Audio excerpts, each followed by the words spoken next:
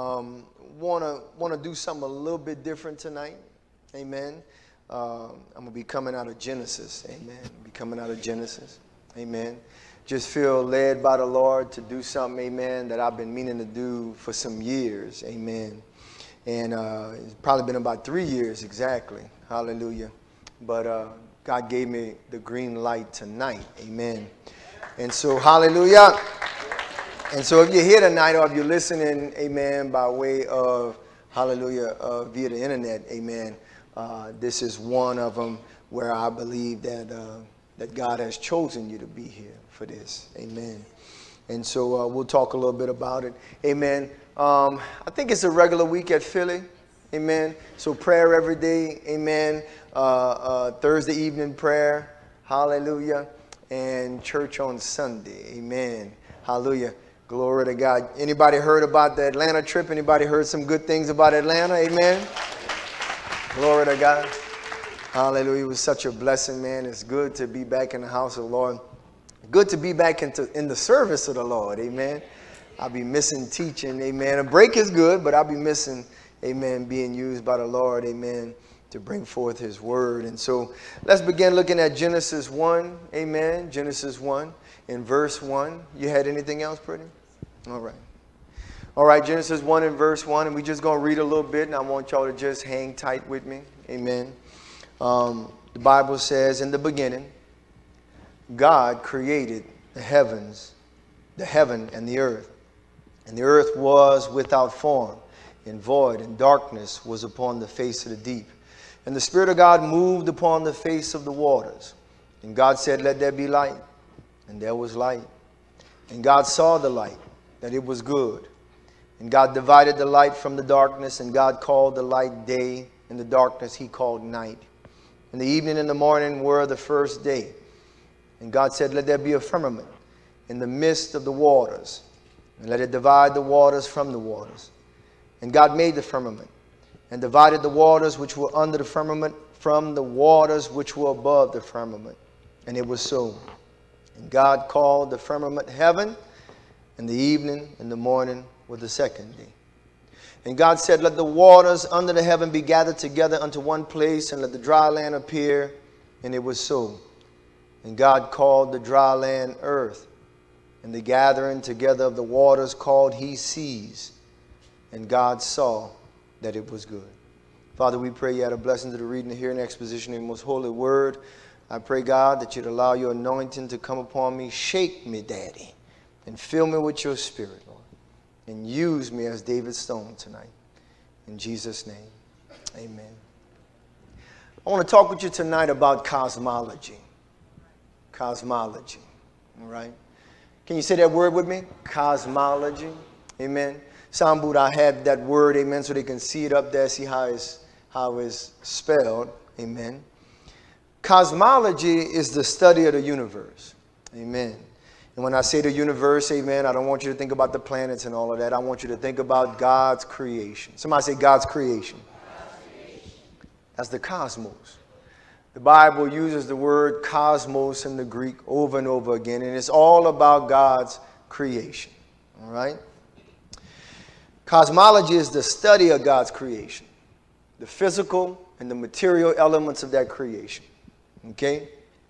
I want to talk with you about cosmology because your concept of cosmology, what creation looks like, the origins of it, the procedures in which God took to bring it into being, your, hallelujah, your concept of cosmology, what the universe looks like, is extremely important. May be one of the most important things about yourself that you might not even know. You see? When your cosmology is wrong, what the created universe looks like, the process and procedures of its origins, when your cosmology is wrong, everything else falls apart. Somebody say cosmology. It's just the study of the universe, the cosmos. For the past 400 to 500 years, y'all, we've been relying on a fallen world system that has repeatedly lied to us to teach us cosmology. A fallen world system that has repeatedly lied to us to teach us cosmology. We go to that system that repeatedly lied to us, and we tell that system, teach us what the universe looked like. Anybody hear me up in here? All right? All right? Not only does that wicked, evil, present fallen world system teach us cosmology, it, in a lot of cases, holds the exclusive rights to do so. Meaning that that system doesn't allow anybody else to teach us what the universe, what creation looks like. And if you try to step in and try to teach creation or cosmology, amen, hallelujah, they will quickly boot you out. It's a fallen world system that tries to teach us what God's creation looks like when that system rejects God and everything about him. Are you with me here tonight? This wrong system has taught us evolution. The lie that we all come from slime, fish, and monkeys. All right? That's the same system that we go to and say, teach us what the universe looked like. That same system has taught us the Big Bang Theory. Y'all familiar with that? That there was an explosion long time ago. That when it went bang, everything just fell into place. The mountains, the trees, the rivers, on a molecular level, the DNA strands, cell walls, protons, neutrons, electrons, everything just fell into place after an explosion. You see? To believe that, amen, would be to believe that an explosion happened at the Daily Advertiser. And after the explosion, a full Sunday paper came out with pictures and letters, all in the places where they need to be. That's how foolish that is. That after an explosion, a random explosion, things fall where they're supposed to be. That's the system, y'all, that we rely upon. That's the system we run to and we say, teach our children what the universe looked like. Teach us what the universe looked like. That's the system. A system that not only taught us evolution, not only taught us the Big Bang Theory, a system that teaches us currently that the Hebrews, the ones who were in Egypt, in the Middle East and Eastern African desert, building pyramids, that they look like Europeans, y'all. That system teaches us that. When common sense tells us otherwise. When that group of people, nothing wrong with them, can't take Louisiana heat, that you're going to be the people of the book in bondage and slavery in Africa? That system teaches us that. And it's the same system that teaches us that our Messiah Jesus, born a Hebrew, had blonde hair and blue eyes, when nobody that with those characteristics was in that area during the biblical times.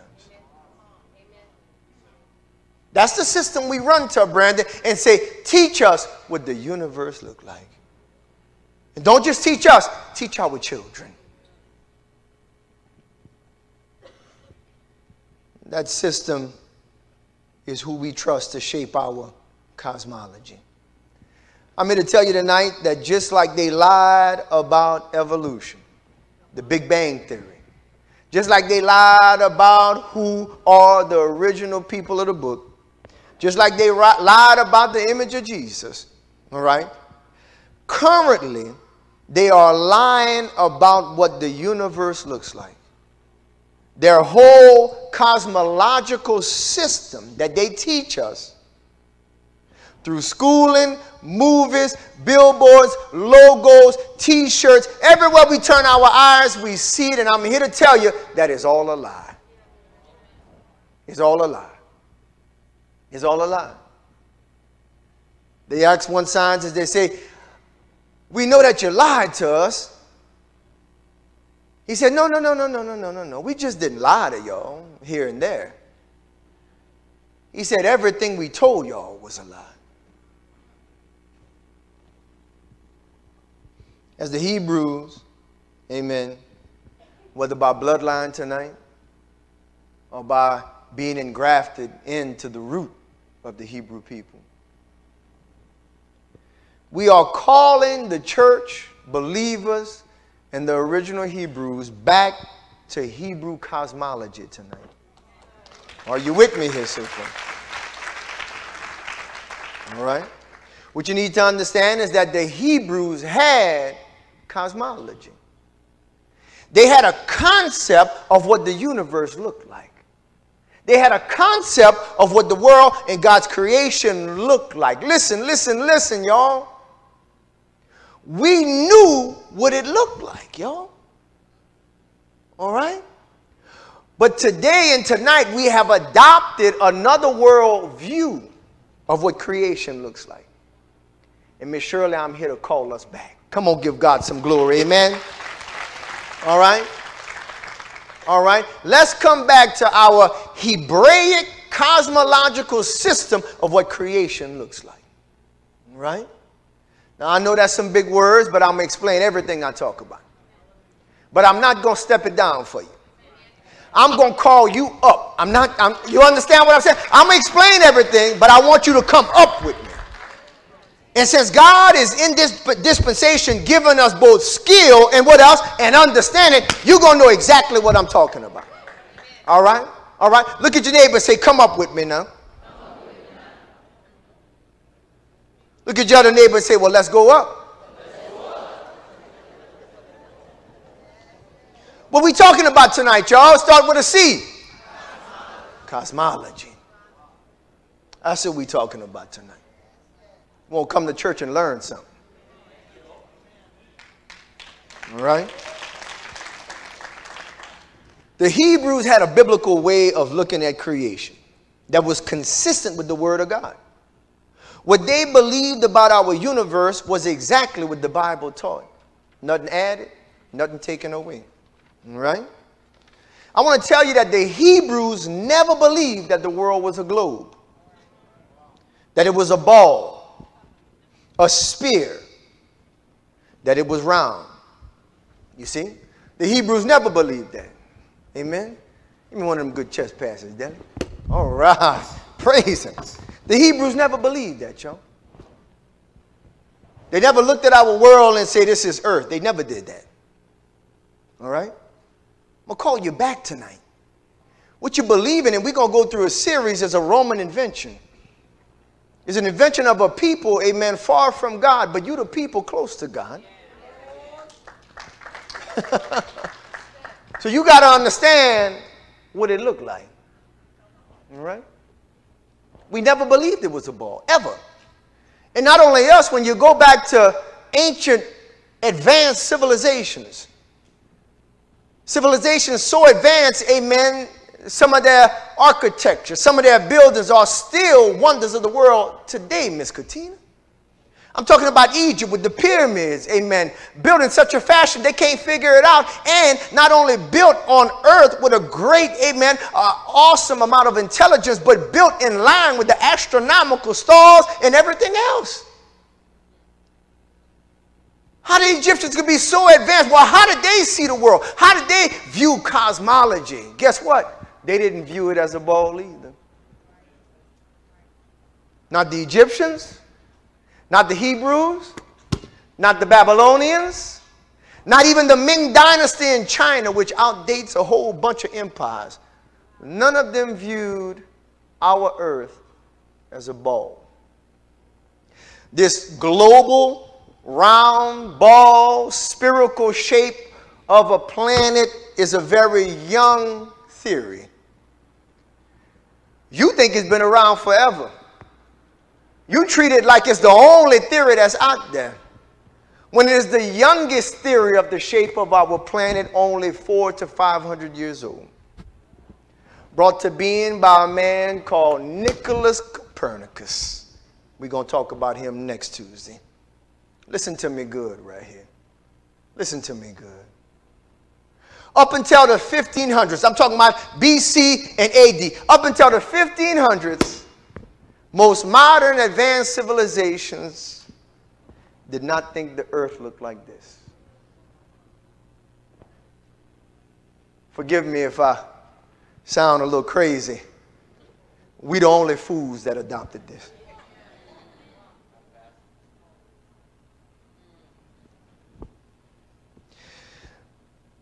the Hebrews have always believed that the world was three things we're going to cover tonight. The world was fixed, flat, and there was a firmament that surrounded it. Anybody hear me up in here? Fixed, flat, and a firmament that surrounded G. All right? I might need that again, G. All right? Now, the title of tonight's message is this: Hebrew cosmology. The earth is not a globe. Are you with me here so far? You got that up there, Brick? Put that up there. Hebrew cosmology. The earth is not a globe. All right? And me and Malvo have been talking about this for a long time. How long you been wanting me to teach that, Malvo? Hallelujah. All right? We need to get back to our Hebraic concept of the universe. All right? But in this message, amen, we're going to look at what the Bible says about God's creation. About what the Bible says about the heavens and the earth. And then we will compare what the Bible says to what man says. To what Scripture says and to what science says. Oh, I said the S word. Ooh, science. Huh? As though science is God.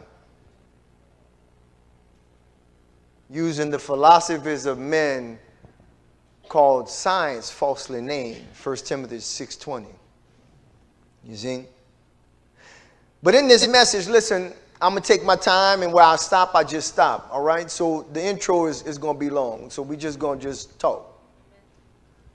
A few things I want you to focus on tonight. Number one, don't be a fool. While I'm talking to you tonight, don't be a fool. All right? Pastor, what you mean? Well, the Bible says in Proverbs 18:13, he that answereth a matter before he heareth it, it is folly and shame unto him.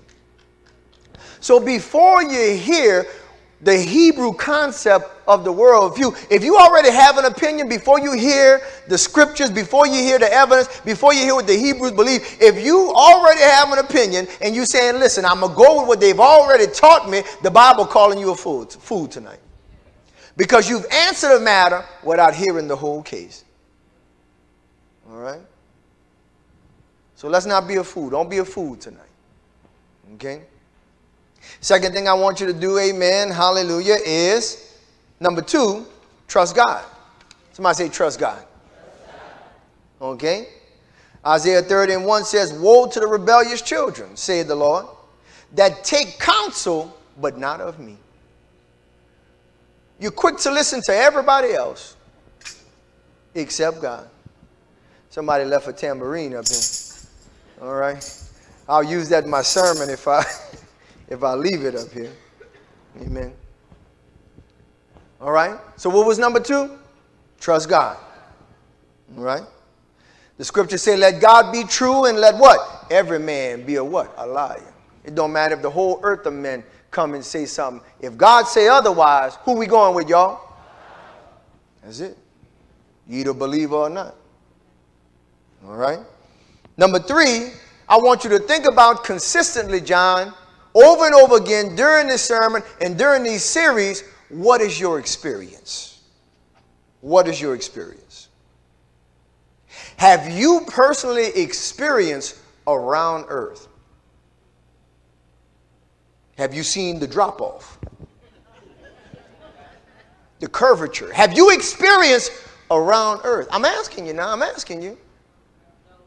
All right? When you're up in a plane flying somewhere, amen, how does it look to you?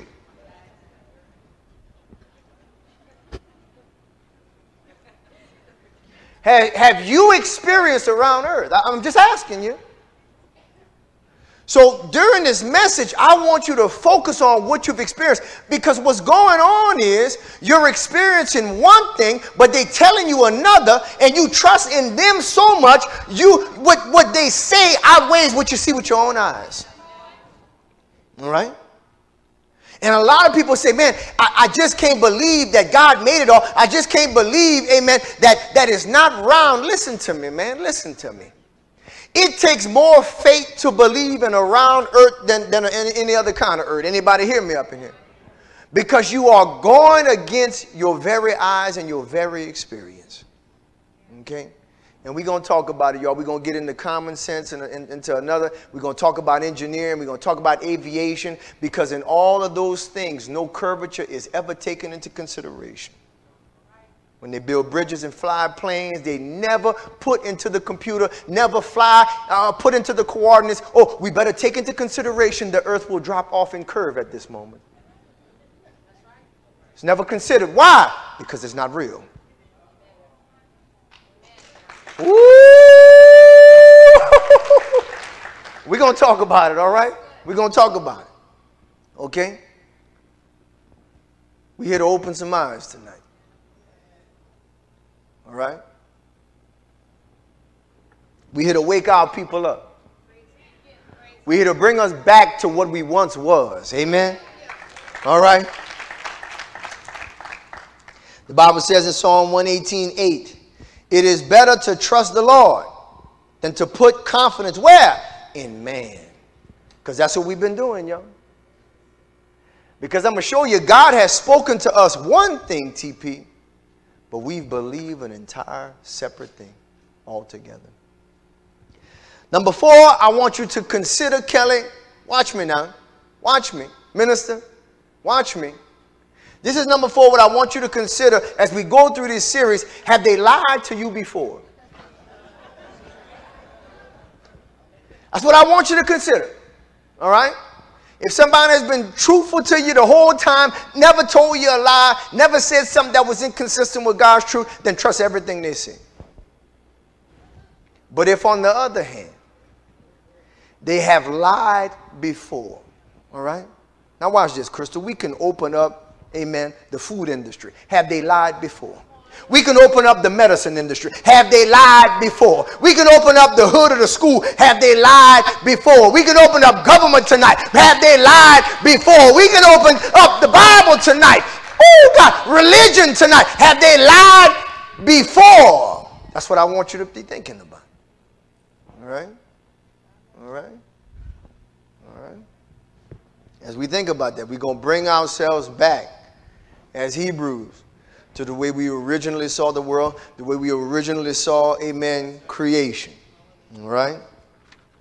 Now, amen, I want to tell you, amen, that some of you in here will say, well, what's the meaning? What's the purpose? What's the big deal? I'm so glad you asked that question tonight.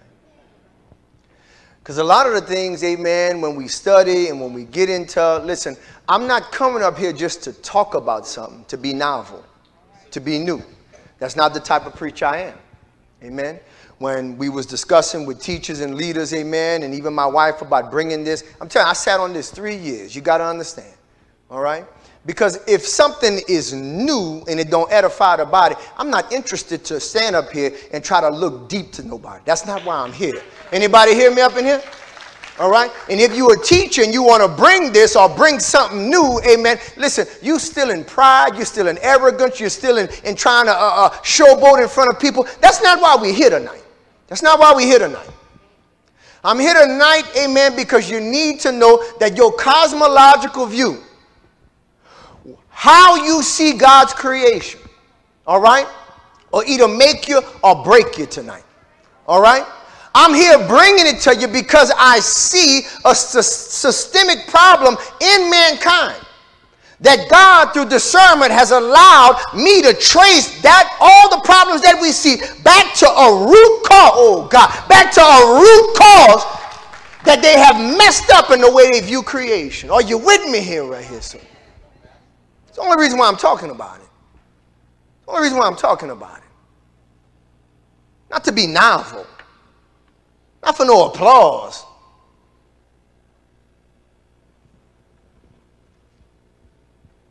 You see, from this round earth, this heliocentric. Pastor, what's heliocentric?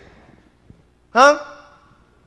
A sun-centered galaxy, a sun-centered solar system. Heliocentric. Say that with me. Heliocentric. Helio, sun. Centric, center. Solar system. from around Earth and a sun-centered solar system have sprung forth every single major lie in science that the church is dying of today. Are you with me here? And what the church has done, pastors and leaders, they've tried to fight off the lies without killing it at the root. The root of evolution is Copernicus theory. The root of the Big Bang, amen, is Copernicus' global, round, spherical earth. That's the root of it all, y'all. Oh, God. Come on, somebody. I'm going to keep going. I'm going to keep going. It's the root of it, y'all. Churches, listen. Kill the root and stop the fruit.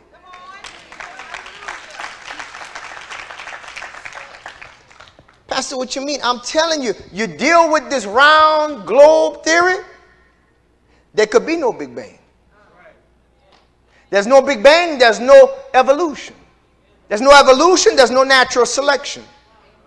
There's no natural selection, amen. There's no law of the jungle. There's no law of the jungle. Hey, God, all kind of wickedness and immorality goes out the window because we're not animals, but we're creations of the Most High God. Oh, God have mercy. What does this thing do to us? This globe, this round earth, this heliocentric system. It gives us a far off concept of God. A far off concept of God. All right? You done seen the pictures of the solar system, y'all? And the Milky Way galaxy. Put them up there for me, sound booth. Amen. You done seen all that. That's how they show us that. All right? And look, I believe that all. All right? Went to college, took classes and all that stuff. All right? Even taught in here some of the tenets of, amen, their system. But I was asleep. And I'm woke now. Woo! You have anything else? Or that's it on you got the Milky Way on that too, soundboard? Or that's, oh yeah, that's how they teach us that. Okay, watch this. When they teach us that, they put so many big numbers, Miss Denise. The earth is such and such million miles away.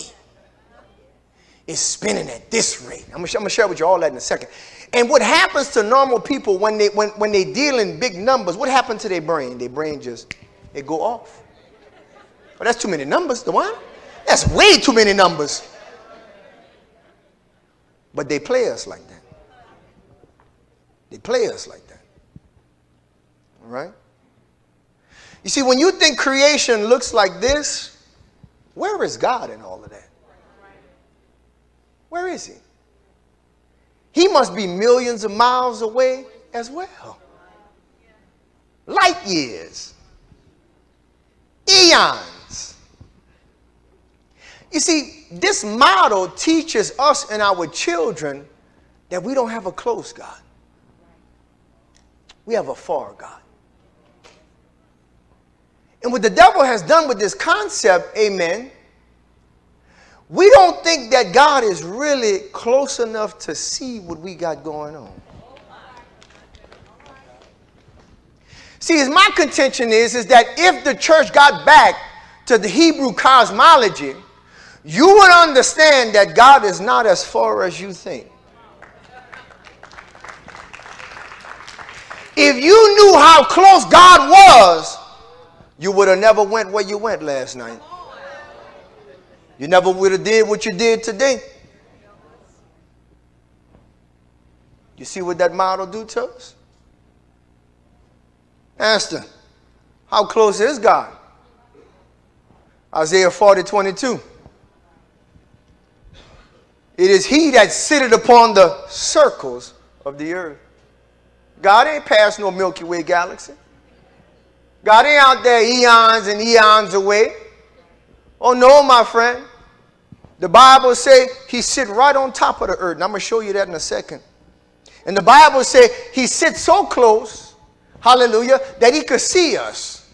That the inhabitants of the earth are what? Like grasshoppers unto him. He watching us all move around, doing our thing. He right there. I'm going to tell you that he's so close. Ooh, God have mercy. He's so close, y'all.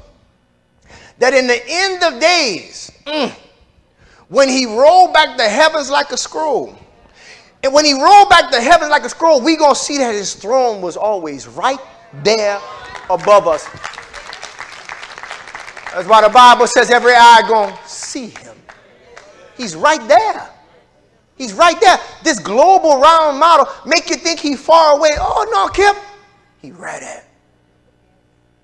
You know, man, hallelujah, they got something called mirror tint. Sometimes them boys put that mirror tint on their car. They put that dark tint on their car. And you can't tell anybody in the car. Sound boot, help me out. Walk with me. You can't tell nobody in the car. And so you clowning, cutting up, taking pictures of the car. And hallelujah, right then and there, the window rolled down. And you, woo, somebody was in there. God got a mirror tint on creation.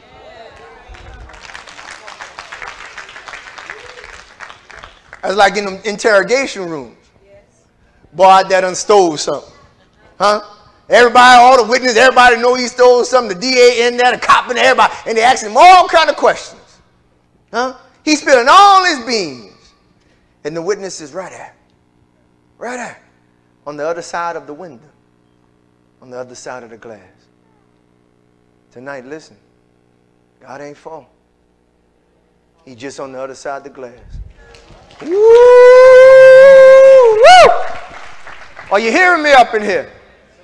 Hebrews, listen, get back. Get back. You see, listen, I'm going to tell you something else that it does. It's not even in my notes, but amen. Sometimes on the way here, the Lord will improve on your message. Not only does it give us a far concept of God, but just add this in your notes or put it in your mind, amen, or take a picture of it. Well, there can't be no picture, but watch this now. Watch this. It sows doubt about God. It sows doubt about God. All right? Pastor, what you mean by that? You see, the first attack that the devil laid against Eve was, has God said?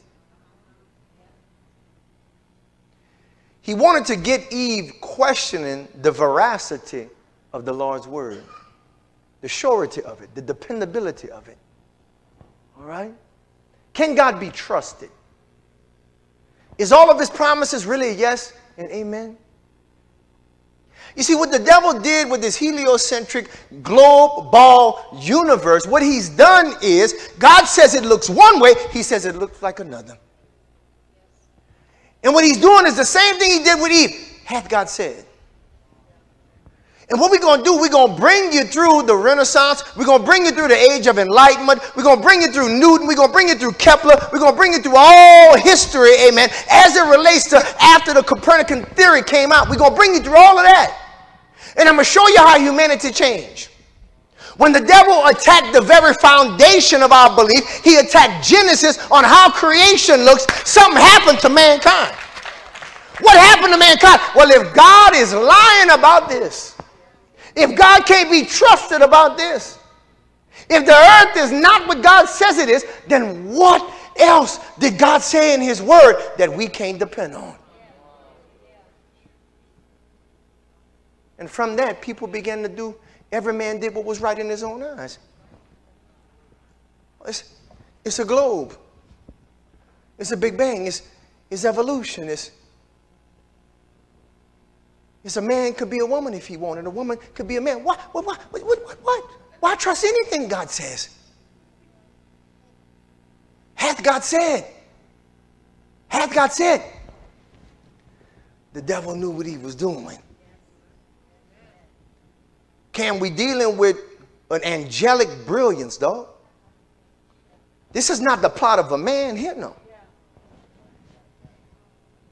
When he changed the shape of creation, listen to me now, he did something to the hearts of men. You see, because if you can't believe how God say his creation looked, what can you really believe? You see, something happened to me when I came to the revelation of how creation looked. It strengthened me in so many areas of my walk. When I prayed, amen, I didn't have to feel my prayers was going so far. Oh, God. Are you with me here so far? You see, and when God sees you believe him on this basic level, I'm going to show you why it's basic, because nobody was there when he created. I'm going to show you that in a second. They trying to tell you how it looked, but nobody was there. He told Job, where was you? Oh, God, have mercy. Oh, Lord, I'm trying to contain myself. When you believe him on this basic level, he's going to take you to places you ain't never been. Woo! Come on, let's get back. Let's get back. Let's get back. Somebody say faith. Yeah. The devil was so in doubt, though. All right, now let me give you a B. I guess that was A.5. Let me give you a B. All right. Through this global theory, we have not only conceptualized God as being distant and far, which perpetuates wickedness and iniquity upon the earth. All right. We not only, amen, have this concept of, well, if he can't be trusted in these Genesis things, can he be trusted in Revelation? And throughout the whole book? You know? Did a whale really swallow Jonah? Did a big fish really swallow Jonah? Did Jesus really walk on water? This is why the church don't believe no more, man. Especially the European church. This is why they don't believe no more. Because the church is in bed with the enemy. They coming with globes on the back of their churches. They coming talking about the solar system. A little leaven leavens the whole lump.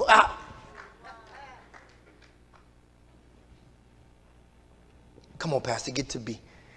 It gives us an insignificant concept of man.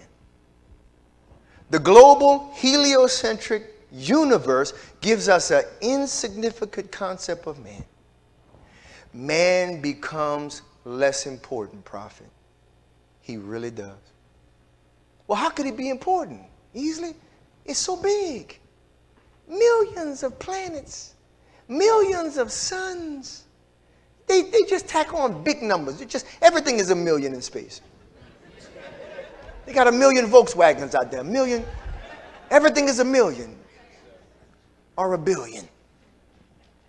So, Brother Carl, when we adopt this model of our universe, who are we? Who are we? We on this tiny little planet, according to their model, called Earth, which is one of the smallest in our solar system, traveling around, amen, the sun at 65,000 miles per hour. I'm going to get into that in a second. All right? Which our sun is one of the smallest stars in this universe, when there are millions and billions of them with solar systems just like it. Who are we? Look how insignificant. Does God really care? Does God really see me? Does my life really matter? Is there any purpose? And what has happened with this insignificant concept of man, brought about by the vain philosophies of men, is that we don't care about ourselves and we don't care about one another no more. What I see in this is murder. If we come from slime, we come from monkeys, then shooting another brother ain't nothing but killing another monkey.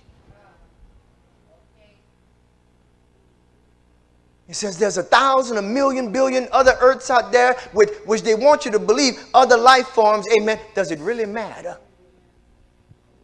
When a tree falls in the forest, does anybody hear it? So we see a generation that's a murderous generation. Don't care about abortion, kill their babies. It ain't nothing, it's nothing. Not only kill their babies, walk on the job and shoot up a bunch of people, mass murders. They won't talk about where is this coming from. It's the guns. No, it ain't the guns, it's what you're teaching people. Anybody hear me up in here? It's the cosmology. Guns always been that. Guns always been that, but with a different cosmology, life matters. Are you with me here so far? Is this too deep for you? Let's go back to the Bible. Let's go back to what the Hebrews believe. Listen, that's why they're killing everybody. And they're not only going to kill everybody, when they're done killing, what they going to do? Pow! Kill themselves. Life don't matter. The root of that is your view of God, your view of the universe, your view of his creation.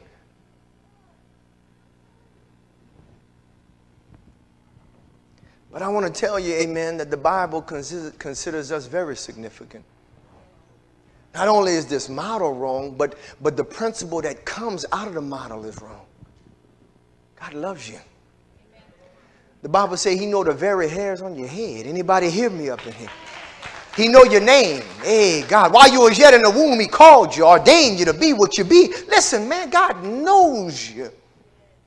But this is what they teach us, and this is what they teaching now with children. And it's, look, they wonder why they acting out the way they do.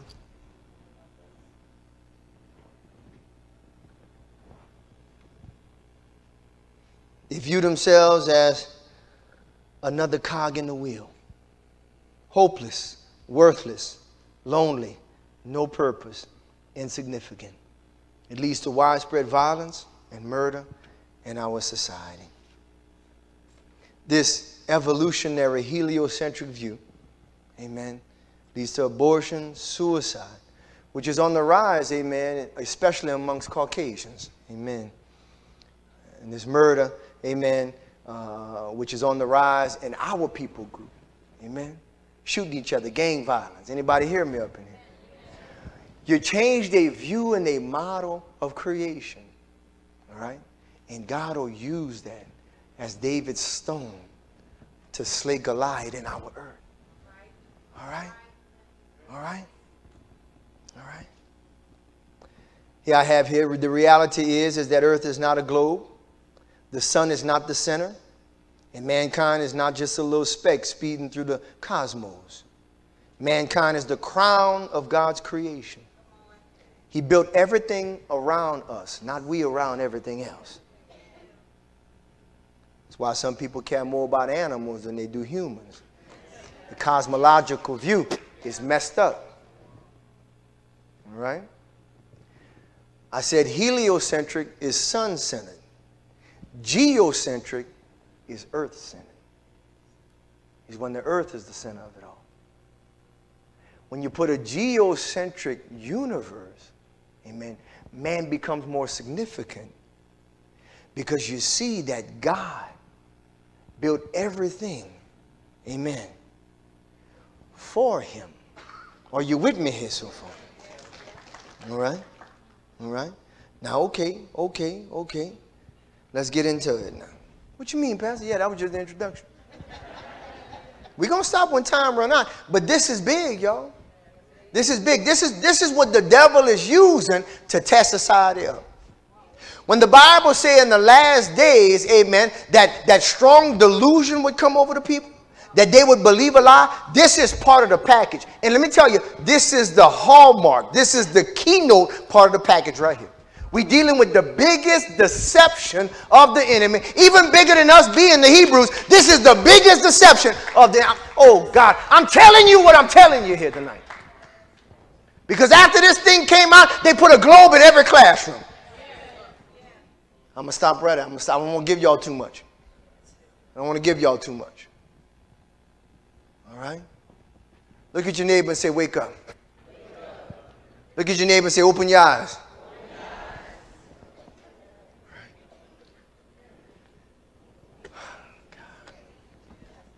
Listen, if you just about you tonight, what you going to eat, what you going to drink, and then you're going to die, if you just about you tonight, this ain't for you, all right?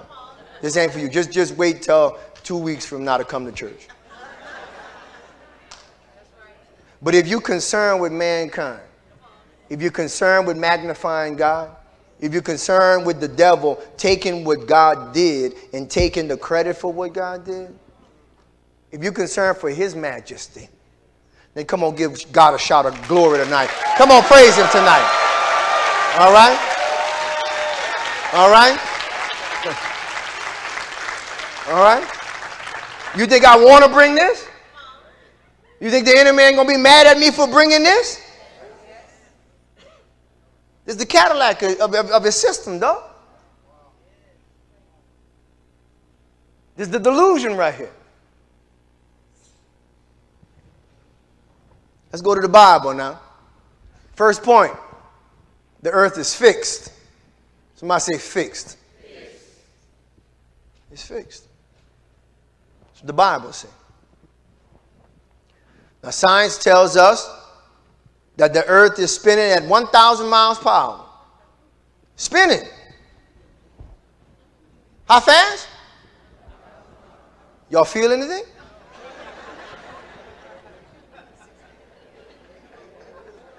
I'm just asking you. The earth is spinning at, this is what they told us, and this is what we believe. How many people believe that when they told us that?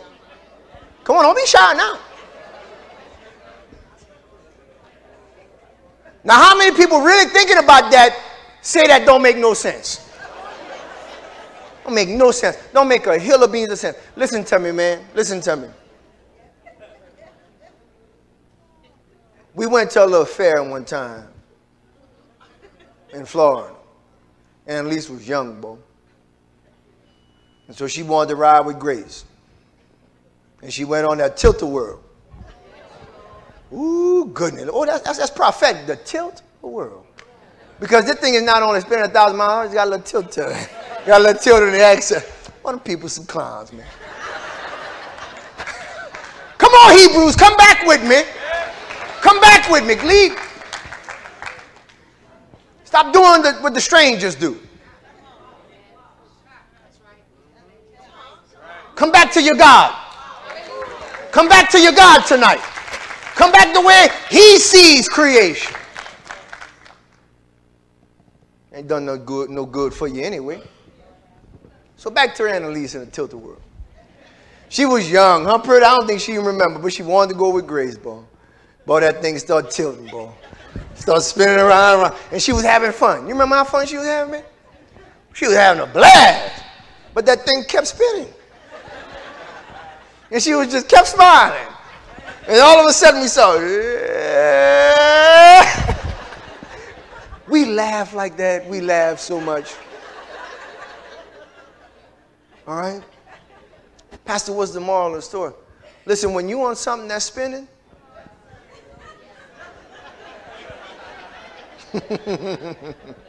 you're going to get dizzy. Listen, you remember them little rides at the playground, John? Where they used to turn around? I don't know why we go on that. Oh, yeah, it was fun. Oh, yeah. Oh, yeah, give you a headache.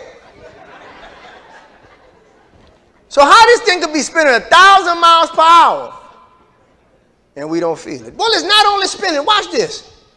Because while it's spinning 1,000 miles an hour, they tell us that it's orbiting the sun at 65,000 miles per hour. So we go on 1,000 miles in a circle like that, and then 65,000 miles around the sun. Yeah! Yeah! Now wait, I got a question for you. Can you feel it?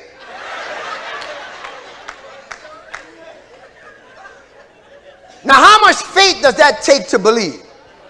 I can't see it, I can't feel it, but I still.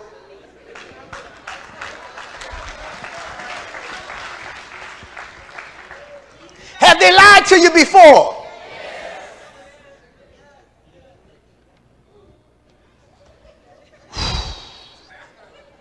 You ever went 100 miles per hour in a car? That's what I'm saying. Kelly.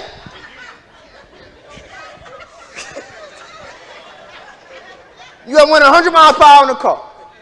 Can you feel that you're going 100 miles per hour?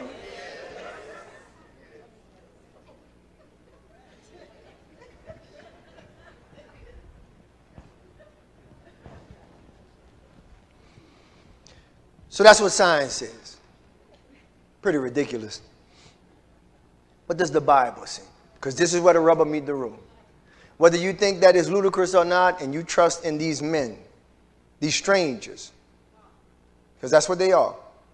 You trust in them. Look, you could trust in them. Neil deGrasse, you could trust in all of them. You could trust in all of them. You could shine their shoes, kiss their feet. You could trust in them.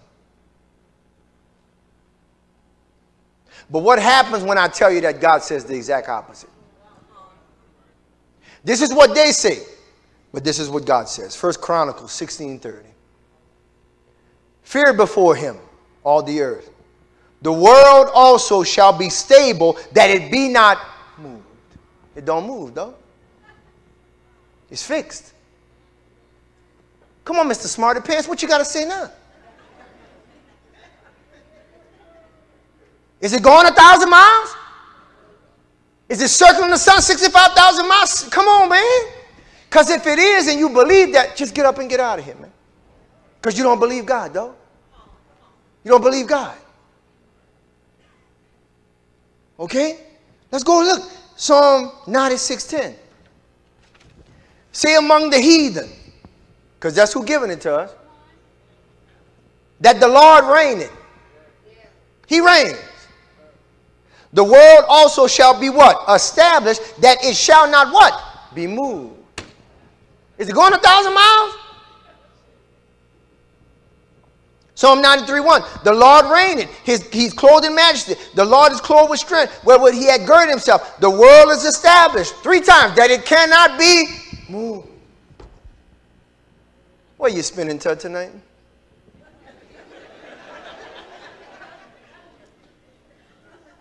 Who told you that? Who lied to you?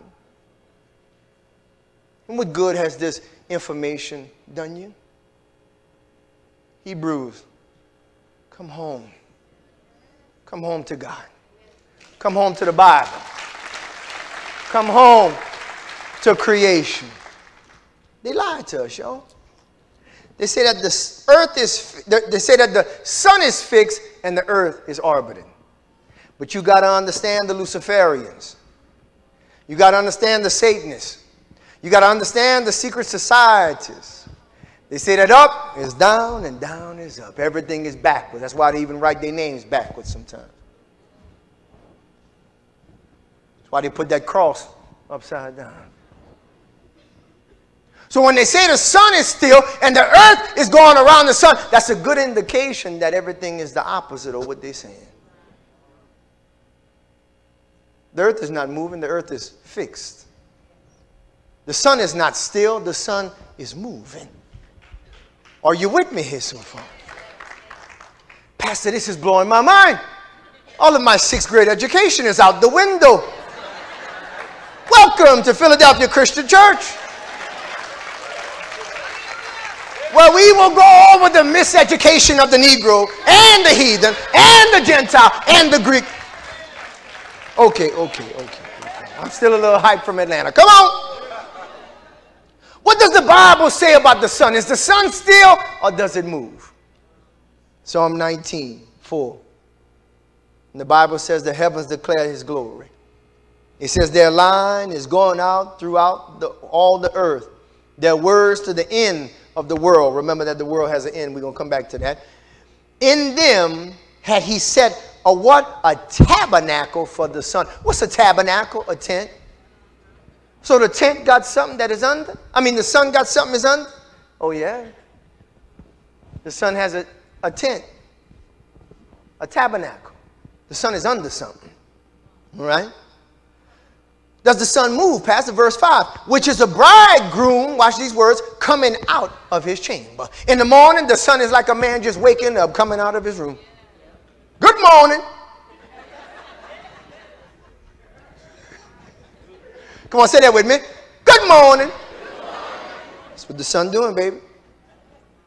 And he rejoiced as a strong man, hallelujah, that's about to run a race. That's the sun coming out. He's about to get getting ready, getting in the block in the morning. Sun is going on the move. Hallelujah. Where is he going? Verse 6. His going forth is from the end of the heaven, and his circuit, his path, his journey, where does it go? Unto the other end of it. From one end of heaven to the other is his circuit, is his journey. And there is nothing hid from the heat thereof. The Bible says that the sun has a circuit. The sun moves. The sun, hallelujah, hallelujah, comes out. The sun, like a strong man, to erase. Hey, God, the sun, hallelujah, moves. And the earth stays still. All right? The New Living Translation says, the sun rises at one end of heaven and follows its course to the other end of heaven. Are you with me here so far? All right. All right. Watch this. So the Bible says that the sun doesn't move or stay still according to the Bible. It moves. But watch this. Let me show you something else.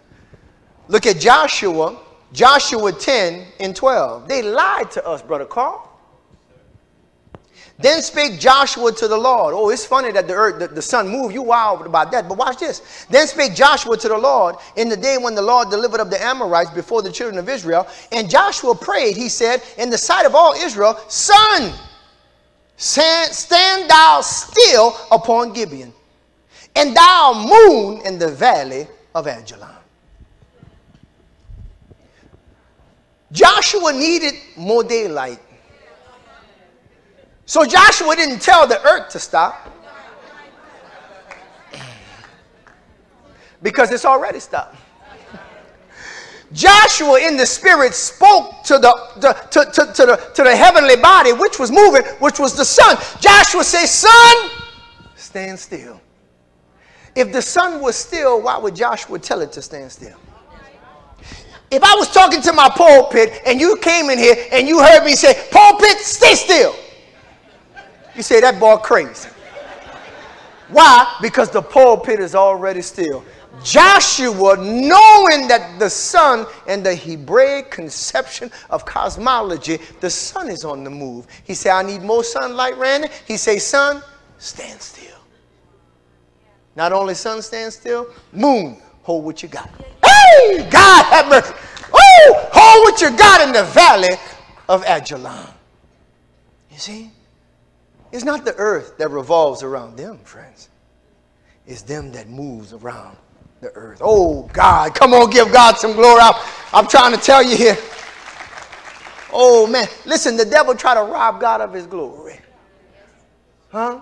Take the miracle power. Listen, the sun stood still because Israel prayed, because Joshua prayed for Israel. You see? You see how much that make God a big God? You think that's a big miracle? I got another one for you. Isaiah 38 and verse 8. Hezekiah is sick. And God said, Hezekiah, I'm going to give you 15 more years. Anybody hear me up here? God said, Hezekiah said, God, how am I gonna know? God said, what you want for a sign? You want the sundial to go forward or go backwards? Hezekiah said, oh, God, that ain't too big for you to move the sundial forward. Why don't you make the sundial go backwards?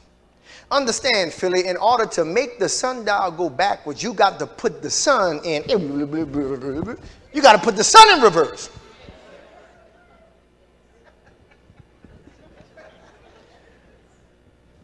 God told Hezekiah, behold, I will bring again the shadow of the sundial, of the degrees which is going down in the sundial of Ahaz. I'm going to bring it back 10 degrees backwards.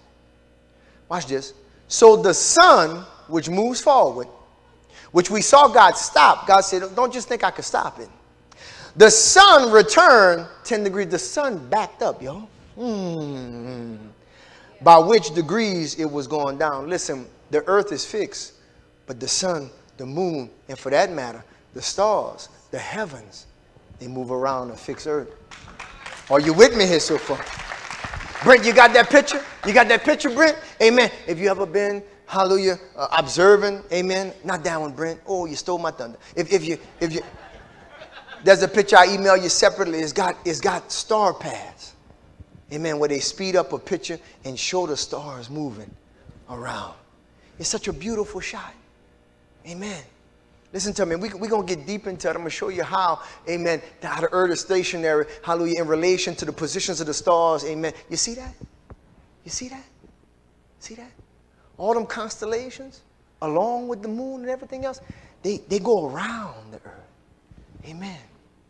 And their position and their distances and how they are, amen, every month and every season, it's utterly impossible for the earth to be going around the sun and they be in the exact relationship to the earth all the time like that. It's an impossibility. I know that's too deep, but I just want you to know it. All right? All right? The sun is on the move. The earth is still. All right? You know the book of Enoch? Somebody say Enoch. All right. They never put it in the Bible. I understand that. It's a good historical book, but I believe that the book of Enoch was kept out of our scriptures and kept away from the church for a good reason. The book of Enoch, amen, is very, very specific of the work of fallen angels in, hallelujah, the earth realm. The devil don't want you to know what he's up to. Secondly, there is no other book like the book of Enoch that describes creation. Enoch describes creation in more detail than Genesis, describes it in more detail, amen, than Ezekiel, amen. And guess what in the book of Enoch, Enoch says about the earth? It's not a globe. What he says about all of these things, he confirms it. Look, watching Enoch 45:5. Watch this. I got to keep moving. The Bible says, and I saw the chambers of the sun. The chambers of the sun? What you mean? The sun got room. The sun got a room. The sun goes somewhere at night. The chambers of the sun. Enoch said that. Where they go out and where they return. And their glorious return, and how one is more honored than the other is. And their magnificent course. There's a course for the sun and the moon. And how they do not leave their course, neither adding nor subtracting from their course, how they keep faith in one another, observing their oath. They keep God's word that he spoke upon them. They don't change unless he tell them to change. Verse 6, and the sun is not still. It goes out first and completes its journey as the command of the Lord of spirits. And his name endures forever and ever. In verse 7, and after this is the hidden invisible path of what? Of the moon. The moon is moving, though. And it travels the course of its journey in that place by day and by night. Because sometimes you see the moon in the daytime. Anybody with me up in here? All right? All right? So I got to keep moving. I can't go through everything, but we're going to do a little series. Oh, God, it's going to bless your walk. If you think that you knowing the people bless your walk, watch what this do to your walk. Watch what it do to your faith. Watch what it do to your prayer life. And you're going to begin to discern the truthfulness of it by the fruit it produces in your life. Come on, give God some glory. Amen. Secondly, listen, the Bible, hallelujah, not only says that the world is fixed, it is also flat. Somebody say flat. Yes, the earth is flat, like this stage. It's not a globe. It's not a ball. I don't care what they told you. And I don't care who said it. I'm only here with thus saith the Lord. I'm only here to say what thus saith the Lord. Hallelujah. Oh, Lord, no, no, you can't do like Uncle Cordell. All right, come on, come on. Let's see. Oh, you did it, pretty. Come on, give God some glory for that. You did it, pretty. I thought you was going to hit me in the head with it or something. The earth is flat. It's not a ball, yo. They tell us it's a ball. But watch this, all right? Isaiah 11:12. Now, when they tell us it's a ball, you could tell us a lie because they inundate us with images of it. Everywhere you go, it's on cartoons, it's on movies, it's Star Trek, it's Star Wars. It's just way too much. All right? But there's an old saying. You tell a lie often enough, and it's going to be accepted as true. And this is how this has happened.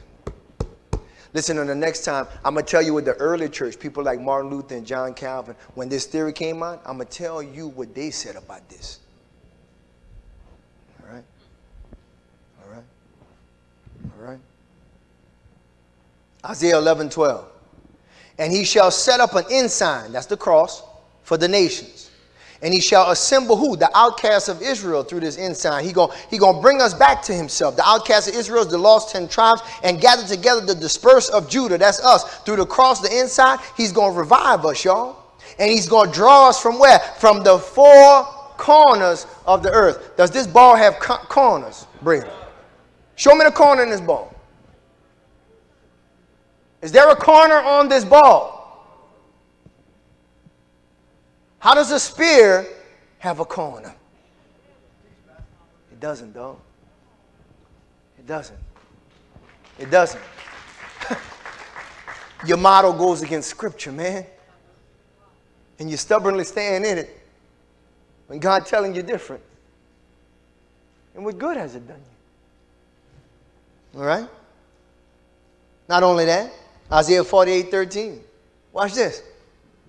My hand had also laid the foundation of the earth. Where's the foundation of this bow? Does a spear have a foundation? Does a ball have a foundation? What does a ball have? A core. It don't have a foundation. It has a core. All right? Now they teach us in school, oh, this is ridiculous, that the earth got a little thin crust, like pizza, a little thin crust. Then you go down and it's all hot in there. It's all hot in there. It's all hot. Now, theologically speaking, where's the bottomless pit in the round earth?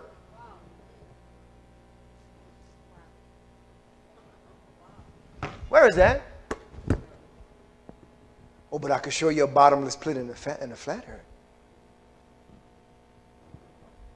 The core. Well, Pastor, the core is really, really deep. Oh, it's great for apples. But the Bible never teaches us a core. He tells Job, where were you when I laid the foundations of the earth? See, a foundation is something that's under a house, something that's under flat. Not a ball. They lied to you. They lied to all of us. They took God from us. I'm going to show you what the philosophers said. The philosophers, amen, that were cool with Voltaire, amen, and Nietzsche, amen. They said, we killed God. They asked him, how did y'all kill God? When we made the earth round.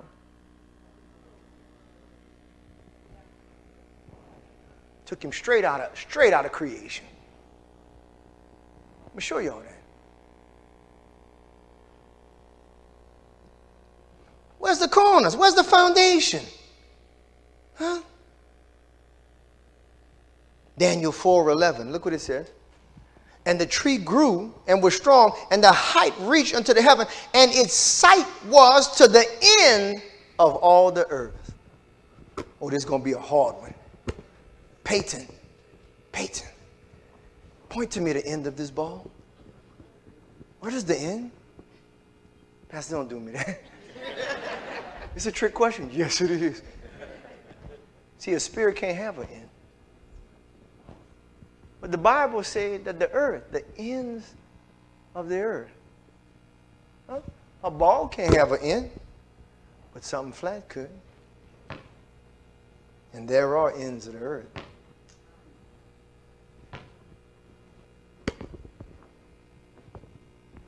Y'all still up under? Yes. The Bible don't say it's round, y'all.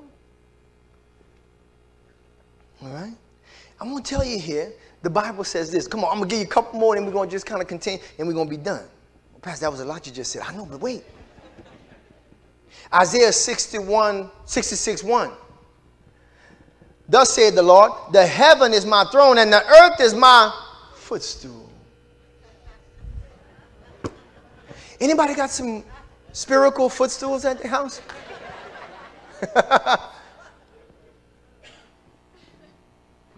No, but you got a footstool like that.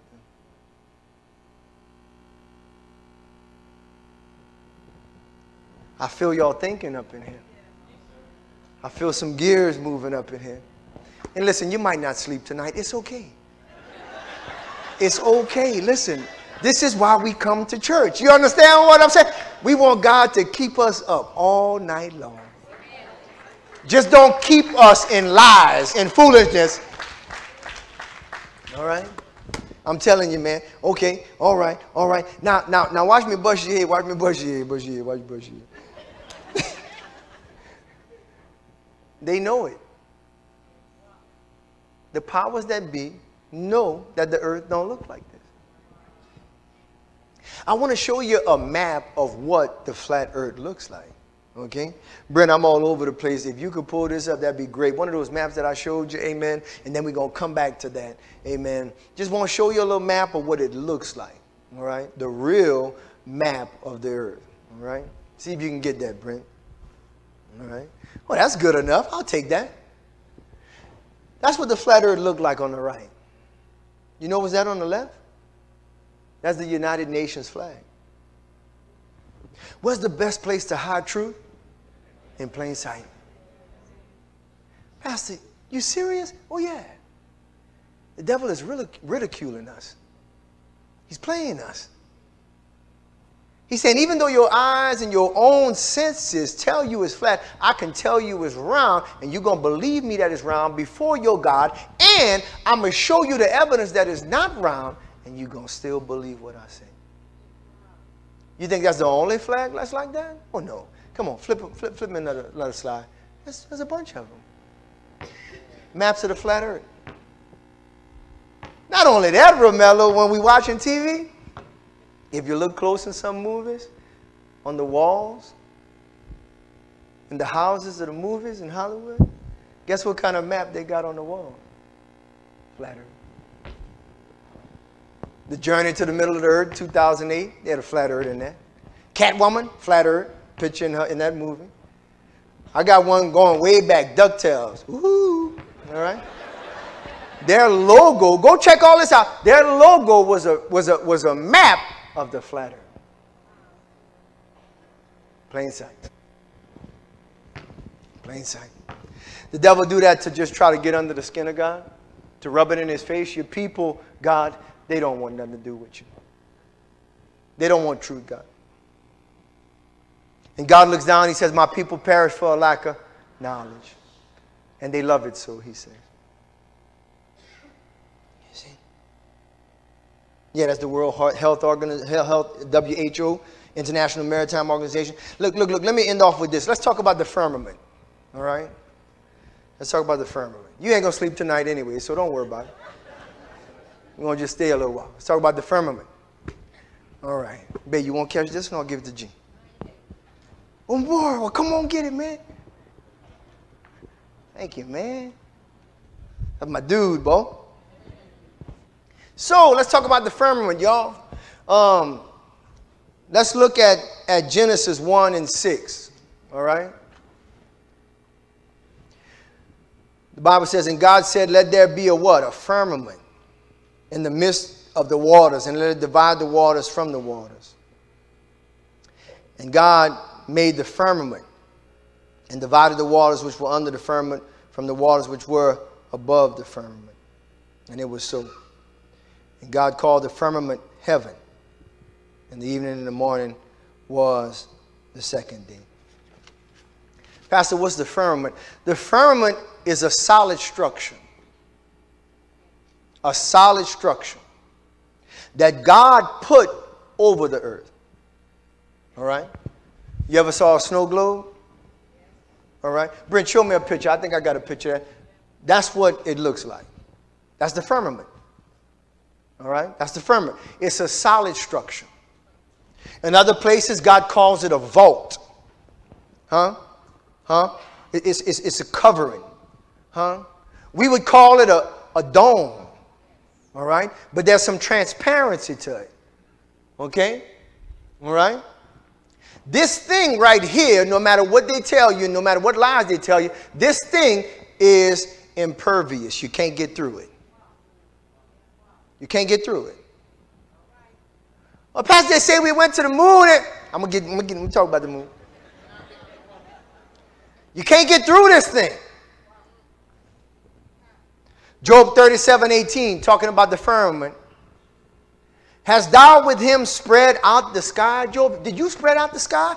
But this is more important. Have you spread out the sky, which is strong? How can the sky be strong?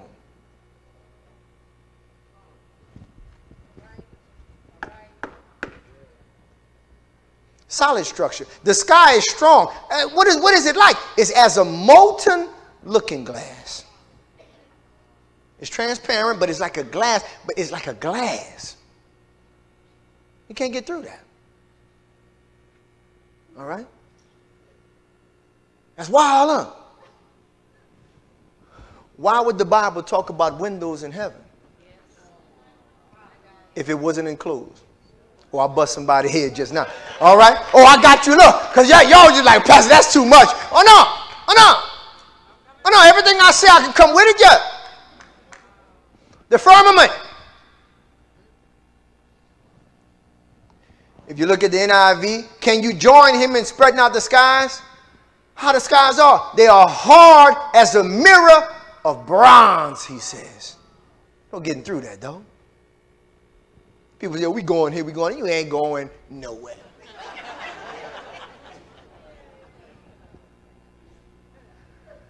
Pastor, why is that the case? Watch now, Kip. You ready for some doctrine, Kip? Some systematic theology? The earth serves a dual purpose.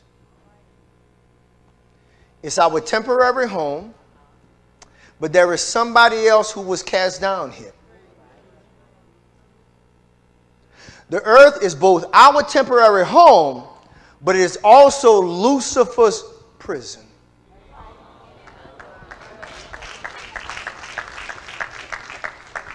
He was cast down to the earth, cast out of the heavens. He don't like the firmament. Never did like it. Don't like me talking about it right now. Are you with me here so far? He hates the firmament like a prisoner hates the bars he wake up seeing every morning. He want out. He want out to fulfill his original goal of exalting his throne amongst the suns and the stars of God. You want to be in the mountain of God? God said, boy, please. Boy, please. You ain't getting up there. So he convinced men to help him in his jailbreak attempts. So we built Babel, a tower, to reach to the top of the heavens. If there was no firmament, what they building for? And why did God get offended by it? You see, when your theology get right, your system can understand what the Bible was talking about. And he's still at it to this day. CERN, the Hadron Collider, he's looking for a way out.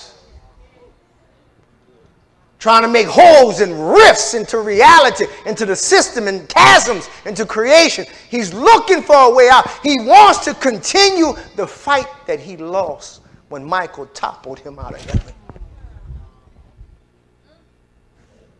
You one of them brothers that you beat up and he said, next time I see you. But he got a problem, y'all, and it starts with an F. The problem is the firmament. It's a prison for him. And we will put down here in the garden to have authority and dominion, so I would liken it to man would be the warden of the prison. Deputies and officers. But something happened at the fall. Well, we lost all authority. We lost all dominion. And the inmates began to run the prison instead of the warden. Anybody hear me up in here? Hey, God. The firmament ain't going nowhere, dog. Not going nowhere. You see? What you need to know about the firmament, amen, is that God put the lights in the firmament. Oh, yeah. Wait. Thank you, Holy Ghost. Let me show you how they know. Romello, you with me again? Watch this. Hollywood.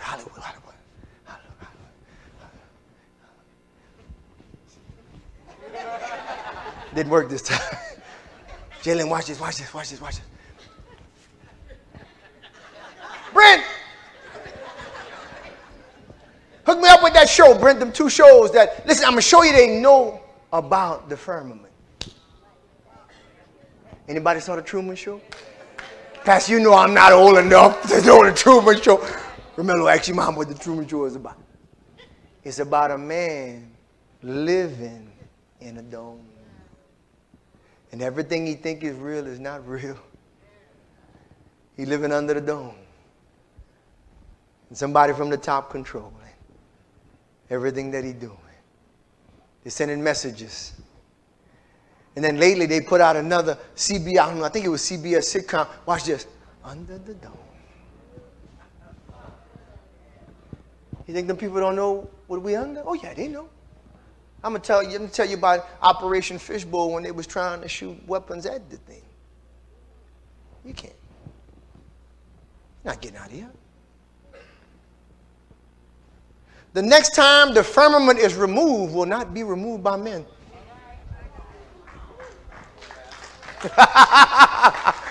But the Most High gonna open up the top of the fish tank. Almost done, almost done, almost done. Almost done, almost done. Come on, y'all ain't going to bed anyway. The firmament. At Genesis 1:14. Yes, I'm almost done. I'm almost done. I'm telling you, it's just a little piece. And God said, let there be lights where? So wait, I thought that the sun was in space. Millions of miles away. I thought that the moon was thousands of miles away. But what does God say about the sun and the moon? Where are they? In space? No, they're in the what? In the firmament. In it. In it. They're in it.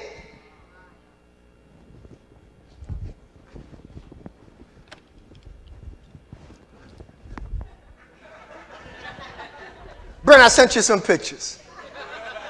Pastor, you sent me a lot of pictures. I need the one with the clouds and the sun. Oh, that's what it looked like? Brent, go back to the other one. You was right. Then we're going to get this one in a second. You see that? That's what it really looked like. That's what it really looked like. And so we got this sun, y'all, that they say is millions of miles away. Got us black. Millions of miles away. We're like, ooh, that sun must be hot. Come on, y'all. Come on, y'all. Is that not foolery or what? Okay, but watch this, watch this. Okay, so that's the way it really looks. Okay? Now Brent, give me the other one. We're going to talk about this on one of our... You see, there's something in geometry they call the Pythagorean theorem. When you know two sides of a triangle, you can calculate the other side. When you look at the rays of the sun, God have mercy, and you judge it with the Pythagorean theorem, understanding triangles and geometry, there is no way that the sun could be millions of miles away, shining on the whole earth and the whole solar system, and the rays coming out the clouds like this. Oh God, I'm doing my best. I'm doing my best. Show me another one. Show me another. Show me the other one. Okay, this is another one because sometimes you're going to look at the sun easily and it's going to look like clouds are behind it. The moon too. All right? Is in the firmament. Look at the next one. Come on, this is the one I want to get to. The sun is close. Look at this light. You see that? You see how you see the triangle? You see that? If it was far, all the rays of the sun would be straight down. Oh God, I'm going to show it to you good one day. Yeah, we just don't have enough time, but go study and check it out. It's God have mercy. Oh, it's closer than you think. Oh, that's why it's so hot. It's closer than you think.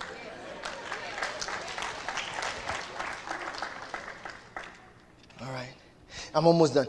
The firmament, as it comes down, it meets with the earth. There's a place on earth where it meets. That's what we call the ends of the earth. Oh, God have mercy. When they couldn't find Enoch, God took him there. That's why the book of Enoch is so dangerous, because he's describing what he saw when he went to the ends of the earth. Show me the little picture, the little slide from medieval times that they did. Amen. Yeah, that's one of them. Oh, God, I got so much to say, little time to say it. All right. You know there's one continent they don't let us go to?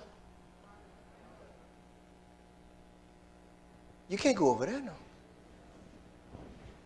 Jay, let's take a trip to Antarctica, man. We're going to take one of your old school cars. We're going to ride down there. What's going to happen, Jay? We're not going to get far. When we talk about it empirically and practically, I'm going to give you examples of people who tried to go down there. Oh, yeah, Miss Tina.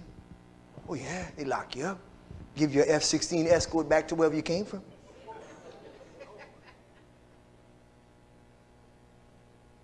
What they hiding down there? What they don't want us to see down there? The ends of the earth?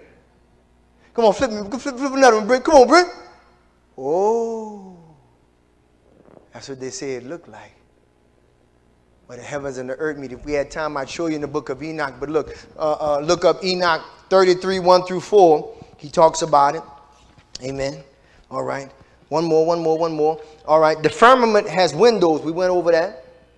God said, I'm going to open up the windows of heaven and pour you out a blessing you don't have room enough to receive. You not only need to know that the firmament has windows, amen, but there's water on top of the firmament. See, because God in creation, he says, I want to split the waters up. He said there's going to be waters beneath the firmament, but waters also above the firmament. They say, God, how in the world did you flood the earth in just 40 days? Oh, somebody got it, somebody got it. You see, but in Genesis 7, amen, hallelujah, not only did he break up the waters that was in the deep, oh, God, he opened up the windows and the water. Oh, God. Genesis 7:11. Come on, Brent, 7:11. Shop right, shop right. In the 600th year of Noah, in the second month, the 17th day of the month, the same day were all the fountains of the great deep broken up. But not only that, the windows of heaven were open. There's water up there. There's water up there. Waters above, the waters beneath. I'm going to end off with this. Guess what's seated at the top of the firmament? guess who's seated at the top of the Ezekiel 1. Ezekiel 1:26. And above the what? The firmament. Above the firmament. This is the third heaven we're talking about here. See, the first heaven is where the birds are. Second heaven is where the stars and the celestial bodies and the angels are. But there's a heaven above the firmament. There's a heaven, and that heaven is the third heaven where the Most High dwelleth. And above the firmament that was over their heads, over the angels' heads, there was a likeness of a throne. It was so glorious, it must be a throne. What did it look like, Ezekiel? The appearance was of a sapphire stone. It looked like a jewel, big bright ruby or blue sapphire. Oh, I don't even know what. Listen, it was clean. That's how we was there. It was clean. It was clean. Put in that bling bling. But Ezekiel, who was on the throne, and upon the likeness of the throne that was above the firmament and over the heads of the angels, who was there? There was the likeness of the appearance of a man above, upon it, the Most High, Yahweh, seated upon the circles of the earth, my friend. Not far, just right over the firmament, looking down and seeing everything that we got going on this earth.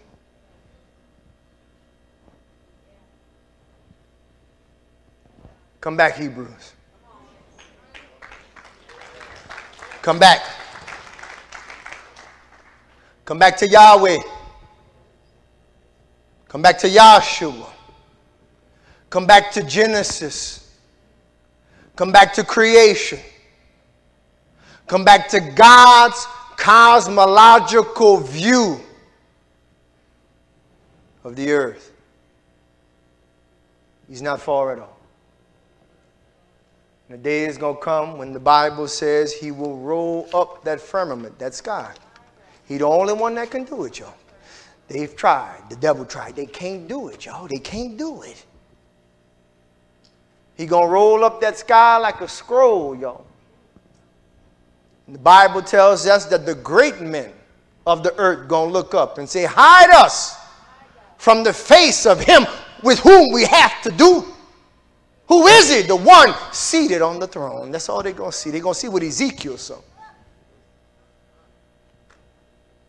And if they're not right with Jesus, if they never made him their Savior, oh, my friend, whoo, God, there shall be weeping and gnashing of teeth. It is a fearful thing to fall into the hands of the living God. God wants you to know tonight that he's not far.